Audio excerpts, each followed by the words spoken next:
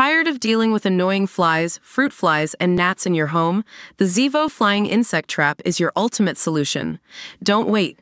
Check out the link in the video description now to get your Zevo Flying Insect Trap on Amazon and enjoy a bug-free home today. President Joe Biden made two major embarrassing gaffes, calling Volodymyr Zelensky President Putin and Kamala Harris Vice President Donald Trump, while trying to reinforce his ability to run for re-election.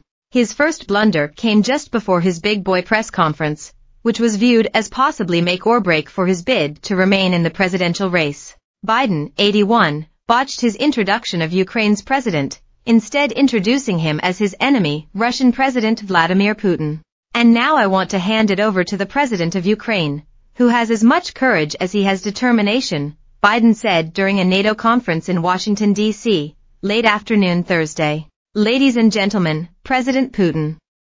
President Putin. To view this video, please enable JavaScript and consider upgrading to a web browser that supports HTML5 video. Gasps could be heard in the Walter E. Washington Convention Center, prompting Biden to realize his big mistake and try to play it off. President Putin? You're going to beat President Putin, President Zelensky, said Biden, correcting himself. Biden, who is facing a growing number of calls to drop out of the 2024 race following his debate debacle, tried to explain his latest verbal stumble. I'm so focused on beating Putin, we got to worry about it, Biden said at the event unveiling the Ukraine Compact Agreement.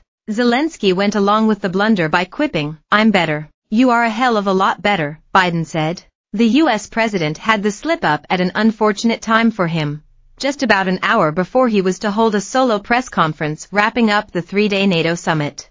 Biden's big boy press conference was viewed as a pivotal moment for him to demonstrate he is fit to continue his re-election bid and serve another 4 years in the White House. Breaking: Joe Biden just called Trump his vice president when asked about Kamala Harris. "I wouldn't have picked Vice President Trump if he wasn't qualified to be vice president." pic.twitter.com/hind1mxa1r. But he began that conference on a bad note, mixing up his vice president Kamala Harris with his predecessor and 2024 opponent, Trump. "I wouldn't have picked Vice President Trump to be vice president if she wasn't qualified," Biden said.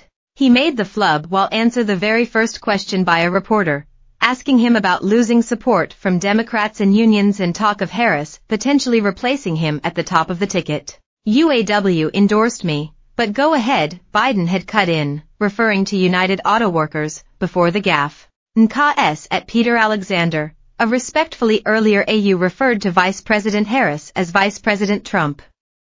Right now, Donald Trump is using that to mock your age and your memory. How do you combat that criticism from tonight? President Biden. A listen to him. apic.twitter.com/rco80i11dr. Throughout the presser, Biden responded to questions about waning support for him within the Democratic Party and whether he would step aside if his friends said Harris should replace him, but reiterating his determination to run. "I think it's important that I allay fears," said Biden, referring to his scheduled campaign appearances on Friday and next week. "I gotta finish this job.